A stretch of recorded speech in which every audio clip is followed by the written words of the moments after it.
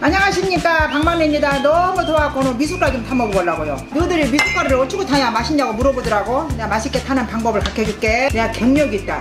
우리 손님들이 여름에는 막 들에서 이러는 사람이 많잖아. 그러면 창 갖고 갔대. 미숫가루 한 잔 타다 주면 엄청 좋아한다.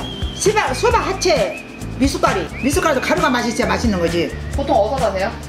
나 방앗간에 사는 거예요. 8만원 돈 줘야 해. 미숫가루를? 진짜로? 한두 대 갖고는 안 되니까 반말이면 반말. 한 국자, 조그마한 국자로 두 국자.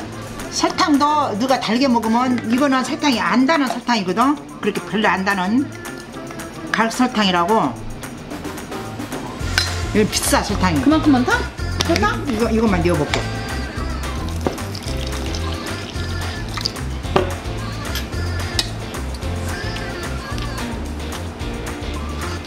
물 되게 조금 넣고 하시네요? 아니요, 이제 넣으려고요. 조금씩 개음선 넣어야죠. 아, 한 번에 물을 넣는 게 아니고? 네. 여기 갈 때는 병에다 담아, 갈 때는 병에다 넣고 흔들어 넣으면 돼요. 설탕하고 같이 섞어갖고. 아, 이렇게 개서 하는 건 처음 봤어요, 할머니. 나는 한 번에 넣어갖고 했거든. 야, 옛날에 여기다 해갖고 막 큰 주걱이로 막 했어, 젖었다.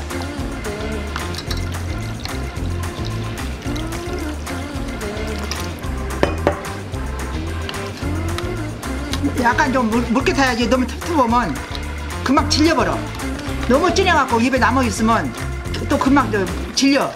내가 옛날에 처음에 미숫가루 먹게 해니까 우리 엄마가 보려고 누룽지 남은 거 그걸로 보다 미숫가루 해갖고, 옛날에는 여기는 방앗간에서 시골에 있었잖아. 옛날에는 이거 메뚜기다리 갈아갖고 미숫가루 만든 거야. 이렇게 타주면 뭐 이런 설탕이 있었나? 색깔이 얼마나 맛있었는가 몰라. 진짜 꿀맛이야, 꿀맛. 그때 얼음이나 있었냐? 얼음도 없었어. 냉장고 어디가 있어? 그냥 이렇게 흐느흐르게 쭉쭉 들어 마시면 얼마나 맛있었는가 몰라. 그렇게 찌르기도 안 탔어. 아까우니까 물 좀 더 부숴갖고 하나라도 더 먹어야 되잖아, 한 사람이라도. 야, 여기까지가 내가 시골에서 먹는 석가리 타갖고 먹는 그 스타일이야. 좀 그래도 달게 먹고 싶다. 그 설탕을 넣기 싫다.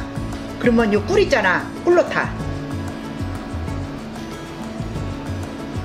그래도 미숫가루 좀 달달해야지.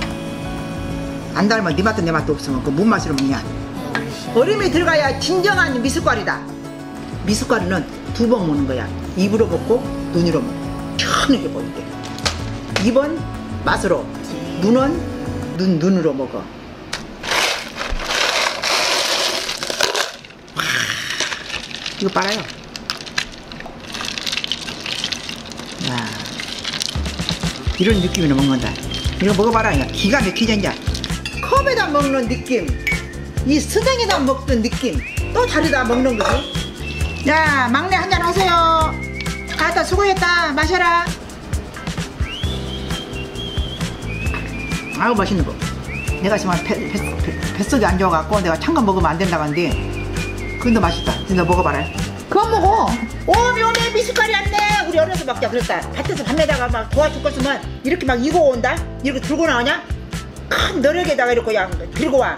오메 미숫가루 왔다. 미숫가루 왔다가 서울 가서 먹으려고, 하나 더 먹으려고 막 여기다 푹푹 떠서 먹어. 이렇게 진이 떠지기도 저렇게 이런 데다가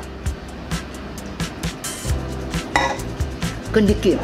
또 이런 컵에다 먹지. 요즘 스타일로 팔딱 꼬고. 이거 요즘 스타일. 요구르트 빨대 아니야? 요구르트 빨대야. 미안하다. 옛날 이 맛이 스테이나 먹으시 맛이 맛이야. 맛있어. 맛있지? 맛있어. 뭐가 더 맛있냐? 똑같은데? 이게 네가 그 고생하고 저기 하는 느낌이 그 나오지. 김유라씨 이거 시원하냐 마시고서요. 그러면서 네가 딱 그거 마셔봐봐. 그 느낌을 마셔봐봐. 맛이 어떠겠는가? 밭에서 일하고 딱 나왔다. 땀 팔팔 흘리고 밀대모자 쓰고. 아우 시원해. 그러지? 네가 이거서 이제 카페에서 이제 다리 탁 꼬고 이제 먹는 거야. 그 스타일이야. 그거 먹어봐봐. 그 느낌이 어떤 느낌이 더 좋은가? 발 탁 깨고 탁 이렇게 깼다고 생각하고. 그것도 맛있는데? 그것도 맛있냐? 응. 그거 나가서 2,000원 계산하고 나가세요. 왜요? 이거 카페 값이야. 이거는 밭에서 공짜로 먹는 간식 먹는 거고, 이거는 카페 값이가 2,000원 내고 가세요. 그래서 네가 이거 맛있다 했구먼. 돈 주고 먹는데 돈 2,000원 내고 가. 너희들 마음대로 다 너가 먹고 싶은 대로.